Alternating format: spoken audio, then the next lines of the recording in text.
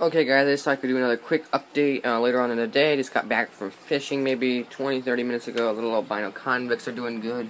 I'm probably going to need to take the peppered Cory out of here because they're really screwing up his tail. The convicts are biting his tail, the big adult ones. These guys are doing really good. Their tank is crystal clear. This looks fantastic. I'm really happy with their tank. Some's doing really good. They got some snails, like I said I was going to get. I saw a little bass, but I wasn't able to catch him. But I want to catch a little bass to put in here, let him grow out a little bit. An itty bitty guy. He was just maybe half an inch long. I mean, it was just a little bitty fry.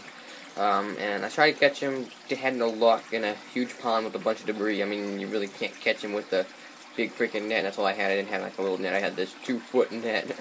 Like it's 2 foot across the base. The net thing itself has like a 5-foot handle on it. Way too big to be catching that little itty bitty fish with. So it did not work out.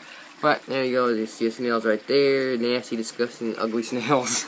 They're all covered in algae and stuff, but once they breed and everything, and get some little snail babies, then those will be nice and pretty because they don't have all the algae on the shells and everything. But until then, I'm stuck with these guys. Now these guys in here are growing out, they're doing good and everything.